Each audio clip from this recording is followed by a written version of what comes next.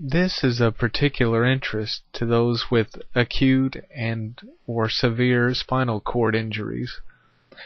Scientists have successfully restored the ability to walk in 23 dogs who have been paralyzed as a result of spinal cord injuries in a world's first trial outside of the laboratory.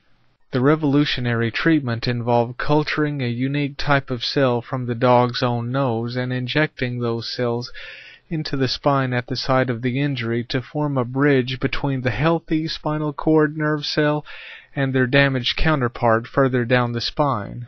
Cambridge University announced the breakthrough in a press release on November 19th, coinciding with the publication of their findings in the November issue of Neurology journal Brain, currently in press.